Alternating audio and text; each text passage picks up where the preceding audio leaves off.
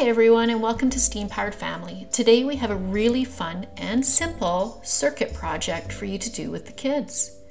As you can see here, we're making a very simple paper circuit that has a police car design, and you can see it there lighting up beautifully. And then we also have a second design, and that's making a torch or a flashlight. Now these projects, we do provide the templates. They're available through the site, and if you look in the notes below, we do have a link there so that you can go and grab these templates and do this project with your kids or in your classroom.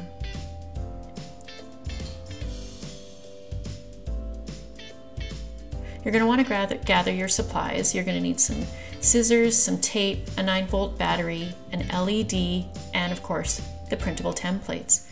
You're also going to need a graphite pencil. And this, you need a 6B or 8B graphite pencil, and you can buy these at art stores, crafting stores. They're quite common. Now we're going to go through and we're going to color in on the templates. You're going to want to stay in the design and turn the paper as you're coloring so you don't smear the graphite around the page. You want a nice solid line all the way around that's filled all the way in, so our electricity will be able to conduct through the graphite from the battery to the LED and complete our circuit.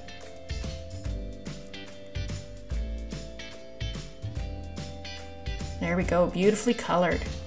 Now we've got our LEDs.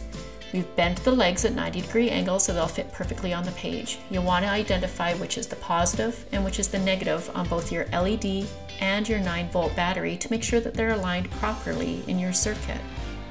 Once you've done that, take a little bit of tape and put down the LED so it's nicely secured into the graphite.